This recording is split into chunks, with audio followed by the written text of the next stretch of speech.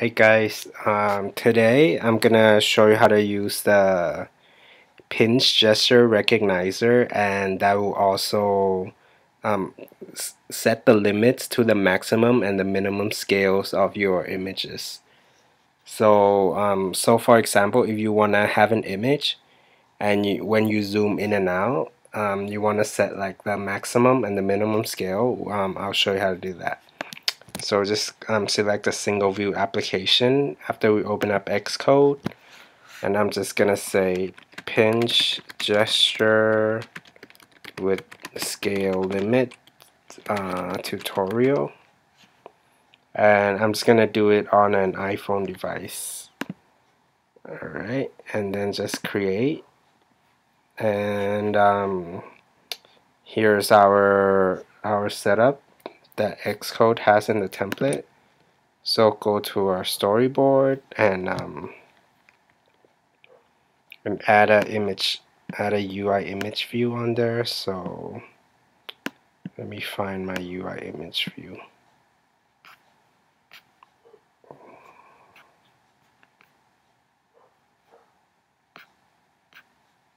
Alright, here's our image view. Just add that on, and I'm not gonna make my image that big, so I'm just gonna scale it down, okay, to maybe like that big. Okay, I'm just gonna put it there, and just find some image that we can put there. So let me see what I have in my desktop. Alright, I'll use this image called XCode, and I'm just gonna drag it into my image XC assets, and then here just go to, just make sure this is clicked, copy items into destination groups folder, and this one, so it's gonna add it to the pinch gesture with scale limit tutorial target. You don't need to click this one because this is only the test target. So there, we just say finish. Now make sure. Alright, so that's the image I'm going to use. And here in our storyboard, just click on your UI image view, and in the image, just set it to xclose.png. Alright, so here's our image. And open our assistant editor so we can create a property for this image. And automatic, and just go to view controller. Well, we can add in view controller.m. So control click and drag it in here. And so we're creating a property. Our connection is outlet. Name, I'm just gonna call it my image view. Type is UI image view. Storage is weak. So that's our this property is our UI image view, which is this button here. Alright, I'm going to close the right bar and the assistant editor so I have more room to work with. And so now I'm in the view controller.m. I'm just going to delete the did receive low memory warning because we're not going to use that. And let's start off with the gesture recognizer right away. So in view did load, I'm just gonna start by creating a UI, not tap gesture, pinch gesture recognizer. I'm just gonna call it pinch gesture recognizer equals UI pinch gesture recognizer alec init with target. Self action will be, I'm gonna call it handle pinch. Alright, and I'm gonna start defining our handle pinch. So create a new method called handle pinch, and it's gonna take a UI pinch gesture recognizer. I'm just gonna call it pinch gesture. And so when it comes in, I wanna do a transformation to change the scale of the image view. So let me jump back into the view did load method again. So here in the view did load, I'm gonna say self my image view add gesture recognizer, pinch gesture recognizer. So now we're adding this gesture recognizer that we created to the image view. So when a pinch occurs, it'll call this method here, handle pinch, which is this one. Alright, and one more thing that we have to do, we have to set the user interaction enable to yes. So it says self my image view set user interaction enable yes. I think you can also set this on the storyboard too, but I'm kind of used to setting it programmatically. So just set it there, and then because if you don't set this, when a user interacts with your image, it's not gonna detect the interaction, and the handle pinch is not gonna get called. Alright, so from that, we're just gonna say, we're just gonna create a CG affine transform, CG affine transform. I'm just gonna call it zoom transform equals CG affine transform make scale.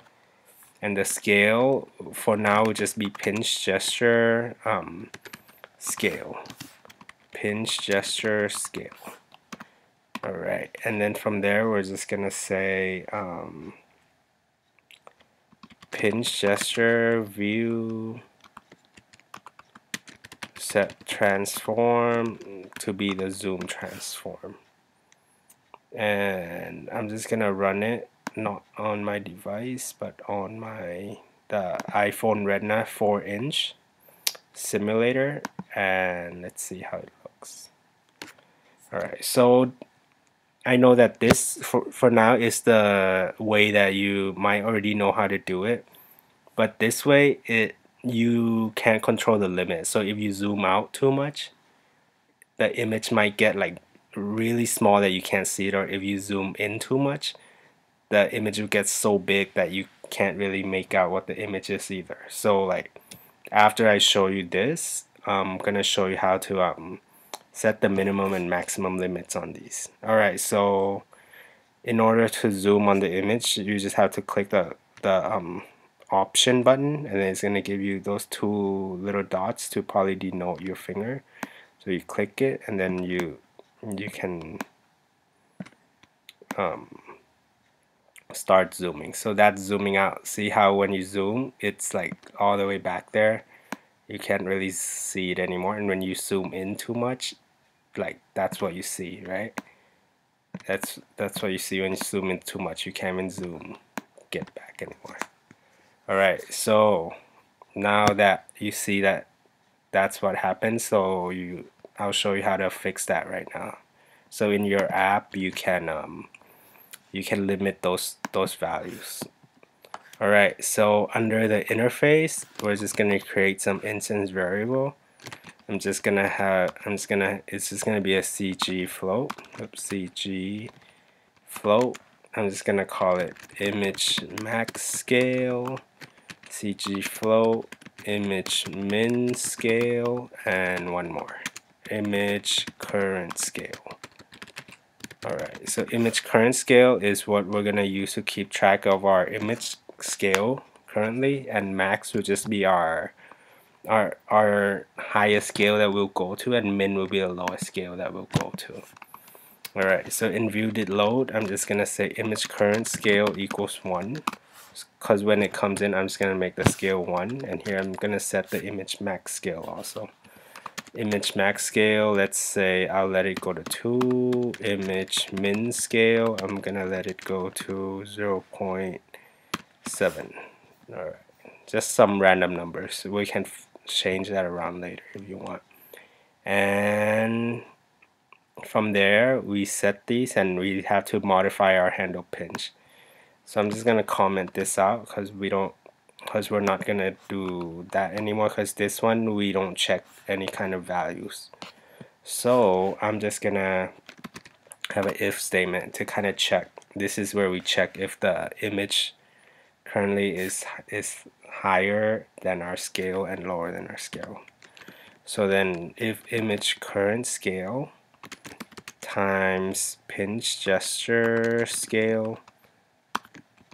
Pinch gesture is the pinch gesture recognizer that's being passed in from here. So it's going to have its own scale when you come in. So when you multiply your current scale to that scale, and if that value is greater than image min scale, so that means the value is bigger than the minimum, so then that's okay. And we have to check for a second condition, that image current scale times pinch gesture scale again, but now we check if it's less than the image max scale, because if it's less than the max and it's greater than the min, then it's okay, because there'll be the values in between, right?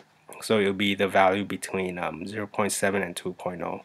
So if those are the case, then we can go ahead and do our transform. So CG affine transform zoom transform equals CG affine transform make scale, but instead of being pinch scale, it's gonna be the image current scale. Image current scale, image current scale.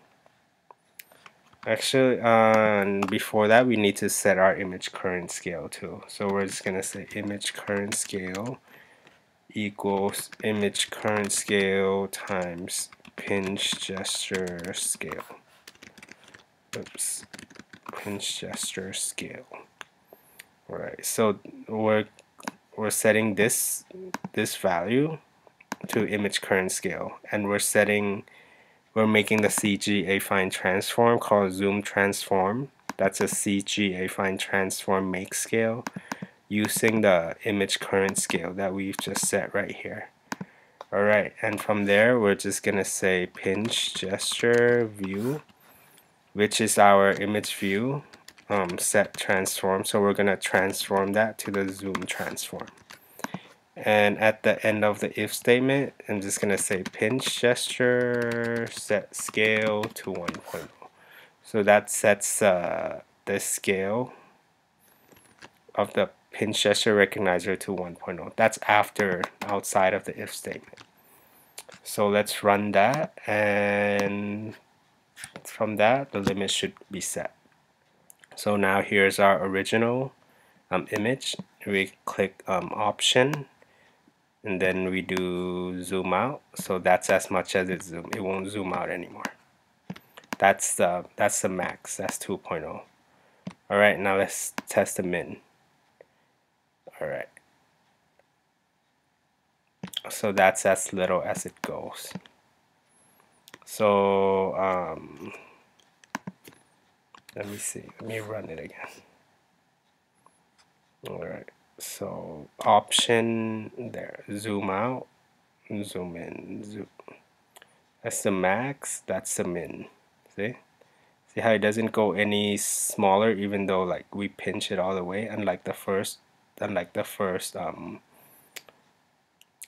example. And now if we zoom out, it doesn't go like much anymore. It only goes to the max, which is 2. Min is 0.7. Like we can change this. So for example, if I change the scale to 3, the max to 3, and now we run it, we're gonna see that the scale will let you do more. We'll let you zoom out to a bigger scale. So find our spot and then zoom. See how it's, well, I don't know if you can tell, but it's bigger than before because it was the 2. The 0.7 is the same. That's the 3. So from there you can limit your user on how big they can zoom and how small they can zoom. Alright, so that's it for this tutorial. Kind of a short one, but I think it can be pretty useful to some. Alright, well guys, thanks for watching, and I'll see you next time. Bye.